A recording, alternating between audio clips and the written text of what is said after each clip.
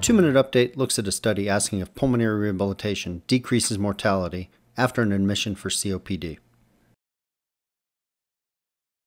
This is a retrospective cohort study evaluating 197,000 Medicare patients admitted with COPD, comparing patients who initiated pulmonary rehab within 3 months of discharge with those that did not. The cohort included patients with COPD admitted during 1 year for either a COPD exacerbation or acute respiratory failure. Patients were excluded if they had recently been in pulmonary rehab.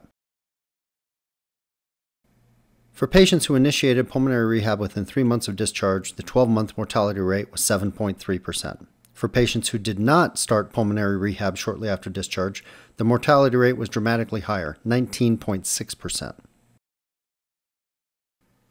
Interestingly, very few patients entered pulmonary rehab following their admission. Selection bias is probably inevitable, since the sickest COPD patients are clearly less likely to be able to participate in pulmonary rehab. We also don't know if pulmonary rehab decreases hospitalizations. The up-to-date section on that topic has 3 references. One is a book from 2009, and the other 2 are studies from 1969 and 1976, before most hospitalists were even born. Pulmonary rehab is clearly underutilized. Maybe we can make great strides in decreasing mortality following COPD admissions. Do hospitalists set this up? If so, how long will we be getting in-basket notes that drive us crazy?